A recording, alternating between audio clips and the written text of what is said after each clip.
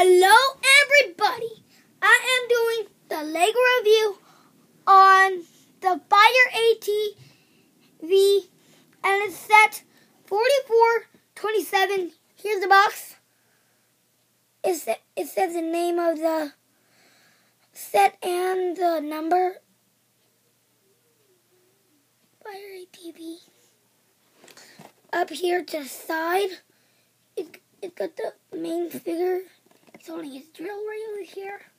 On the back, you punch through this thingy. There's a picture of a finger. You punch through it, and then you can open, well, not open it this way, but I just did it. And then there's some little pictures on the back.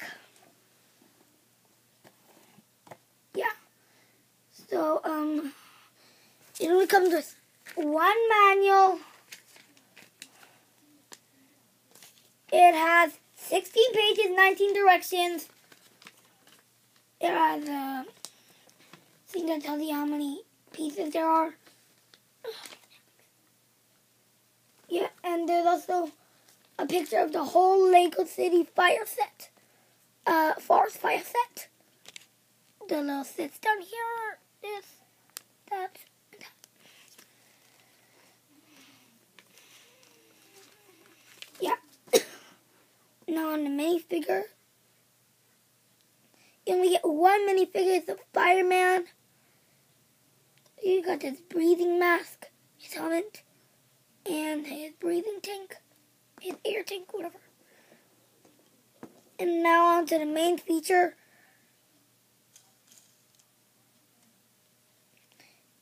It's the Fire ATV. It's got this little blue light over here. I thought it would come with a steering wheel, but it has this thingy. And then you put the fire extinguisher in front. Fire extinguisher. And then an axe.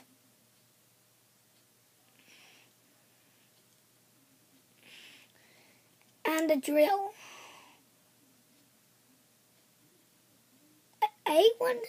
I'm still wondering why it looks this way, because it doesn't actually really look like a drill. I don't even actually know what it is, but I just think it's a drill.